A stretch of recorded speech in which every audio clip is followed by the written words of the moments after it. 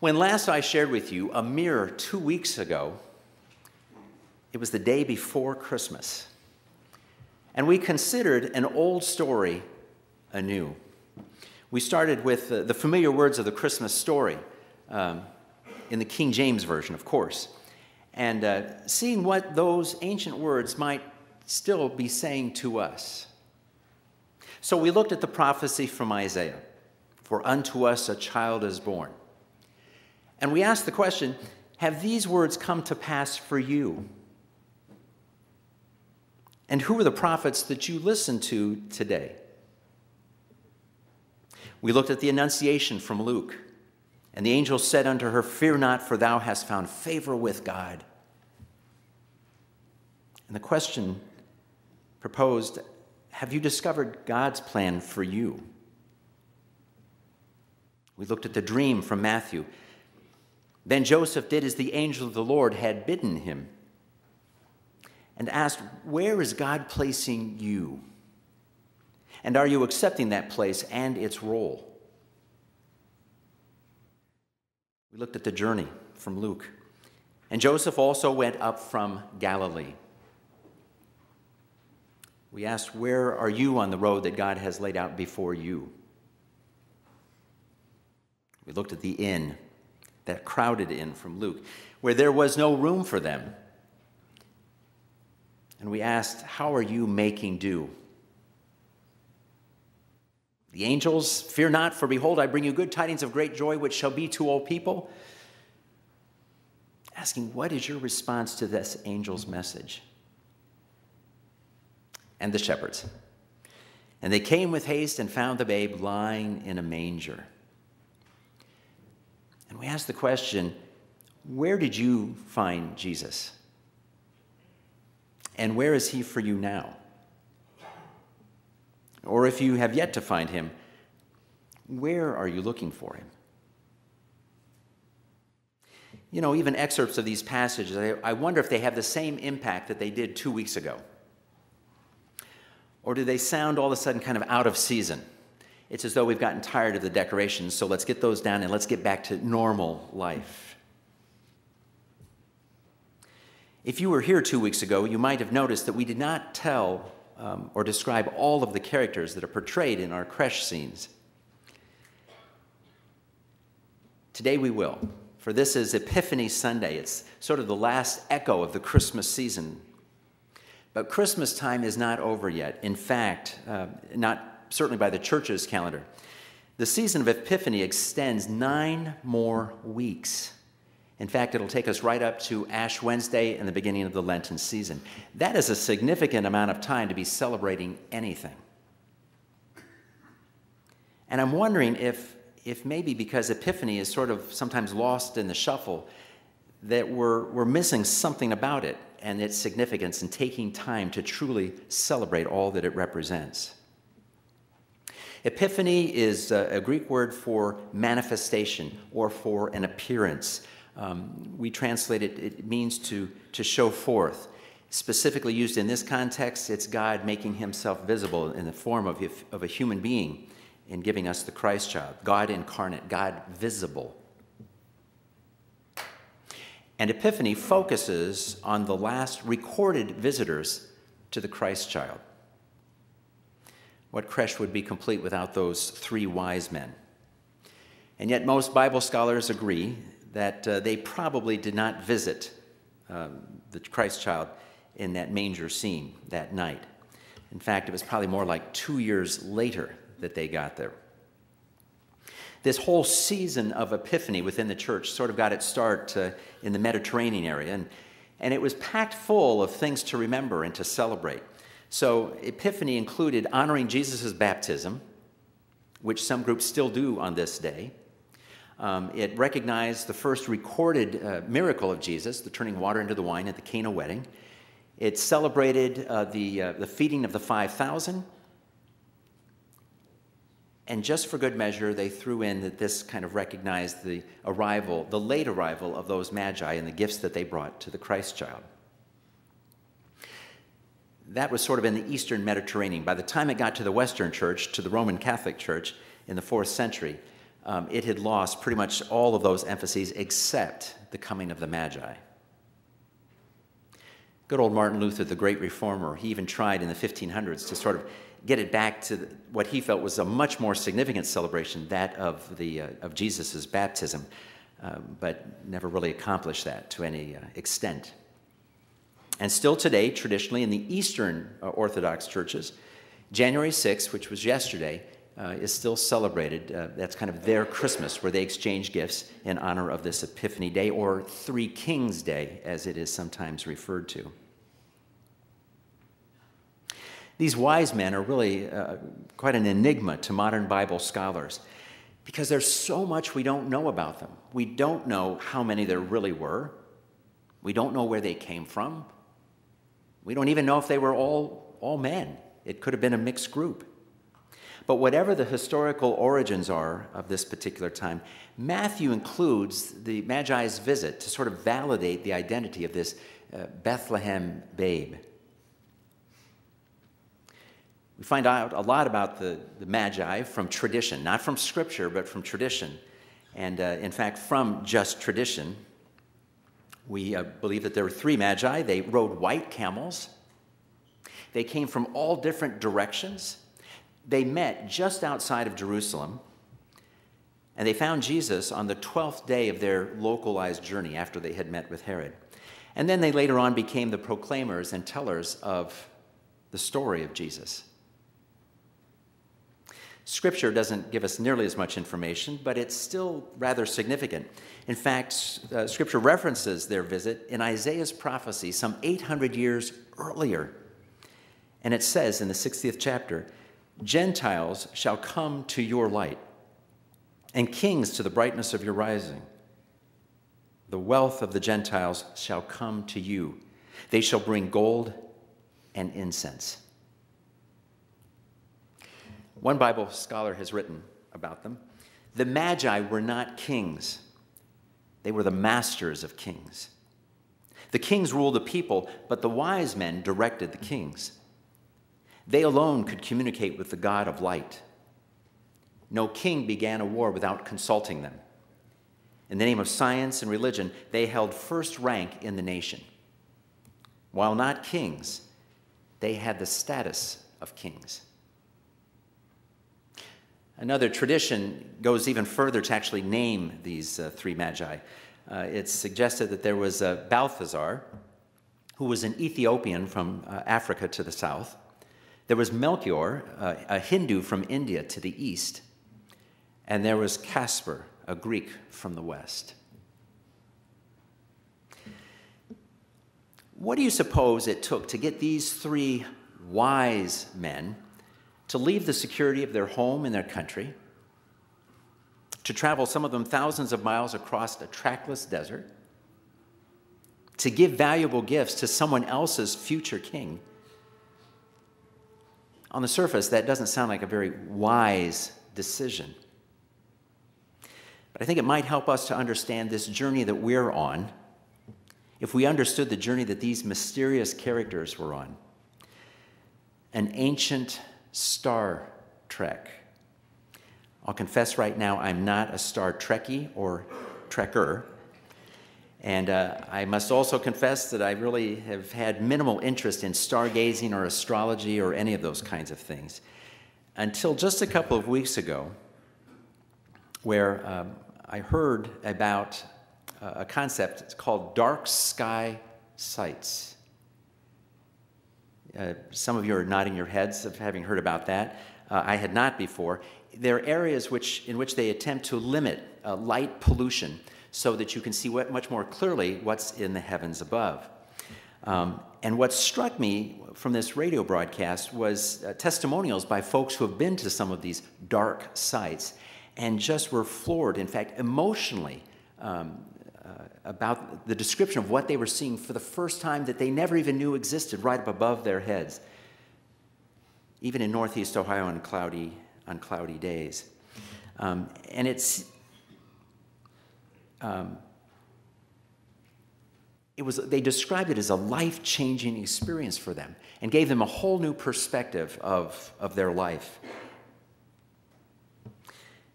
A little bit of a side note, I understand that one of these sites is under construction in the Geauga Park system. I don't know if it's opened yet, but I'm looking forward to that to see what they're talking about. We sometimes think as modern-day folks that we have advantages over the ancients, that many of these things were written for and the stories were told about, because we know so much more. But certainly in this instance, the ancients would have been, well, of course, we see this all the time because light is so minimal, man-made light, and we're able to see these things. So when they talk about the stars in the heavens and showing the handiwork of God, we don't always get that because we just see a couple of major constellations perhaps and such.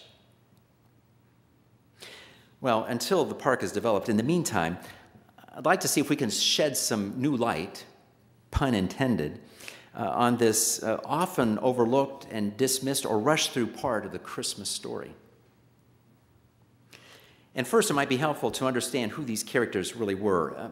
The Magi, there actually was a group, they were from a learned caste, in a caste system in ancient Persian society. And they pursued wisdom and knowledge. So they delved into the mysteries of healing, not just rejoicing when someone was healed, but how did that happen? They probed the wonders of nature. And they also sought to understand the movements of the stars and the planets as well. They were thinkers and they were seekers, and they didn't go for the easy answers. They weren't content with sort of superficial knowledge of things. The suggestion is here from historians as well that they came from an educated people, and at this point, around the time of the birth of Christ, their culture had been conquered by, they wouldn't have called them barbarians yet, but a ill-informed people, we might say. And so here were folks who were really probably struggling with identifying a true, worthy ruler anointed by a god.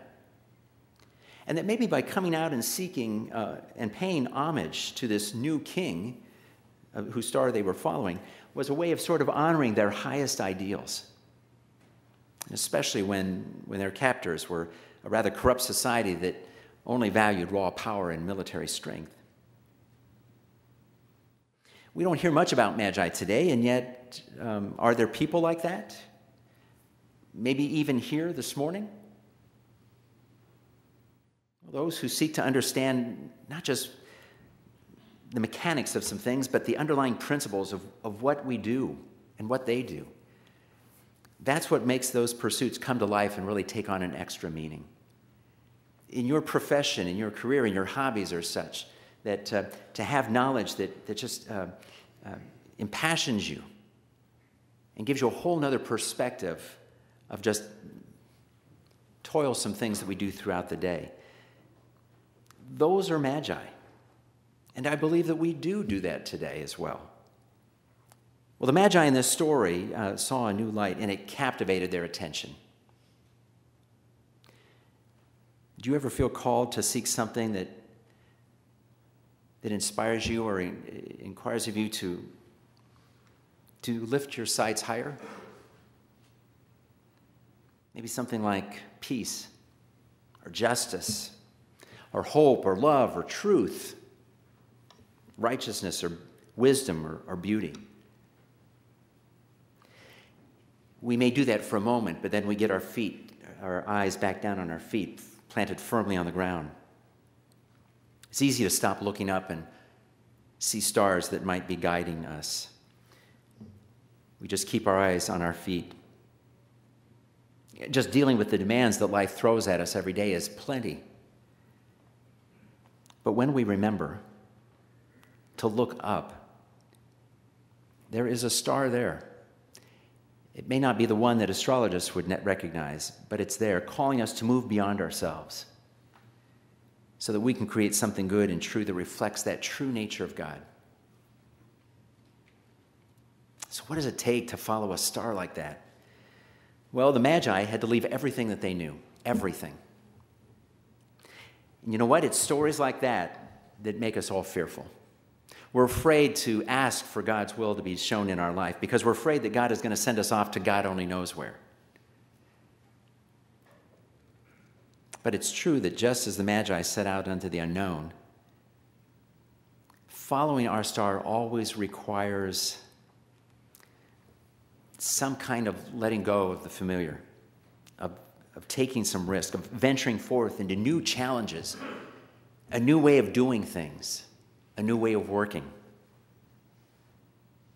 Not that any of those things have relevance for us here at the church in Aurora in the not too distant future. That was kind of a joke. Unless Bill's not leaving, and then, yeah, we're great. I am. When you follow a star that's guiding you, you're not following somebody else's path. You have to find your own path. It's not like this well-defined road. And there's usually in those treks some kind of desert. Man, it may be the loneliness of not following the crowd that we argue about, but when they're not there, we feel pretty by ourselves. Or it may be giving up some of the rewards or the perks that come with playing the game that everybody seems to be playing. There's always some kind of desert to cross when you really follow one of God's stars. So why do it then? Why did the Magi do it? And why should we do it? I'd like to suggest that it's because we're all trying to do the same thing. We're all trying to find our way back home. Not the current house that we own, or live in now, or even the family homestead from the past, full of memories, but our real home. And that's a home that's far beyond any heavenly star. So is there a part of you that longs for something truer and deeper and more beautiful than the reality that we've created in this world? What is this home that we long for in the midst of kind of a mundane, ordinary life here? We're created for life. We're created for a relationship with God. And that relationship includes change. It includes loss. It even includes death. But that relationship also transcends all of these and more, even the death. These Magi followed a star through the desert all the way to Bethlehem. And what did they find when they got there at the end of their trek? They found an amazing thing. They found this poor little child with absolutely no claims for himself. They gazed into this face of this helpless child who would fulfill his calling by doing several things, continuously relinquishing all the claims for himself, maintaining his pure openness to the heaven's light and truth, no matter what the cost to him personally, inviting us to enter the kingdom of God, which is sort of a way for us to experience the qualities of that eternal home while we're still living in our physical home. And probably most importantly, he would become for us our star, our light in the night sky that we can follow to find our way back home. Scripture does not tell us what happened to the Magi after their visit, other than going a different way back home. Tradition, again, offers some suggestions, but we don't know.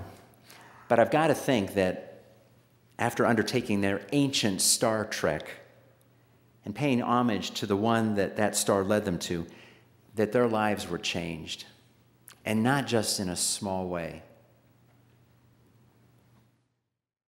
I have to believe that they certainly felt less threatened by these powers that had taken them captive. That they were probably less distracted by the temptations that surrounded them. And maybe even less defined by the world's expectations of who they were and what their call was. And I can't imagine that they weren't more tuned into the voice of God, however God spoke to them. So, where does this story put us this morning? Is there a star that is calling or shining on you? It's calling you to venture out beyond your familiar security and to move closer to God. Have you looked into the face of Jesus? Not physically, but spiritually, and seen the face of a pure child of God, a face that each of us were created to have. And most important of all, are you following Jesus as your guiding light? Or is maybe this the year to start that ancient trek? Regardless, let's trek together, answering God's call and following this star that leads us home to God. Trek on, and amen.